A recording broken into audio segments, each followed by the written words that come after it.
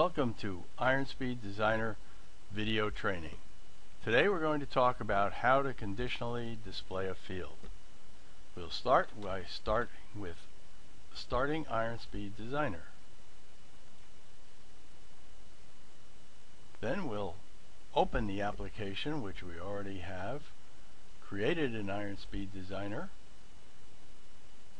for this video.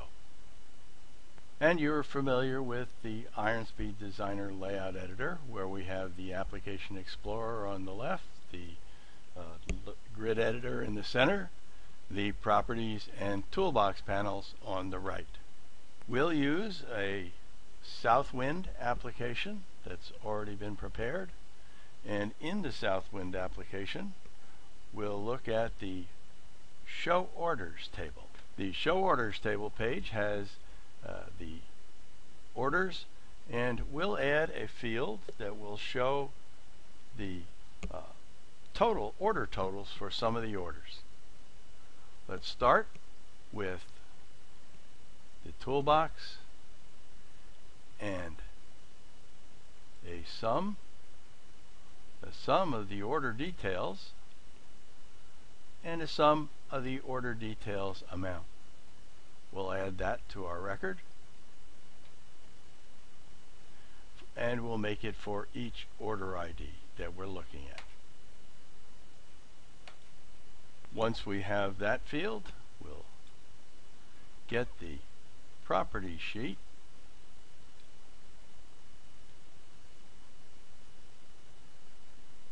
and initialize the display text of the field. And here we're going to get the order amount for every order, but we want to make it conditional. So let's just highlight our result, add a logical function,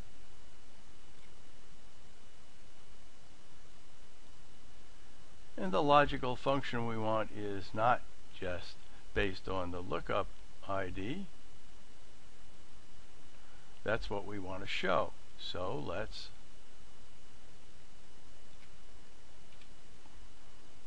add a conditional expression which is going to be based on the field value from the database record. We're going to have the order date is equal to 2011.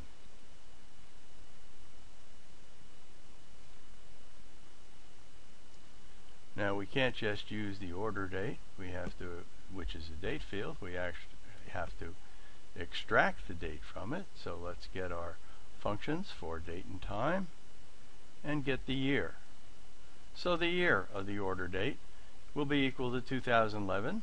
Then we'll look up the totals for the order amounts for this order.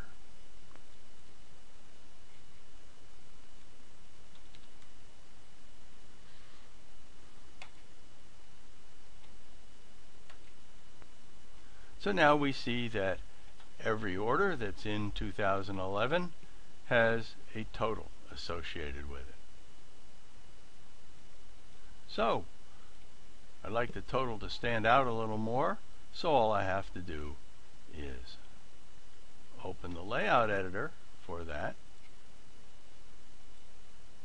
and look at the HTML editor, and let's just change this color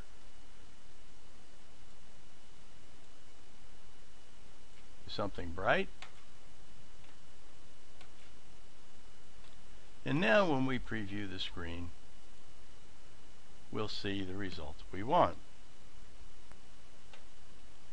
And we have the order totals for every order in the year 2011.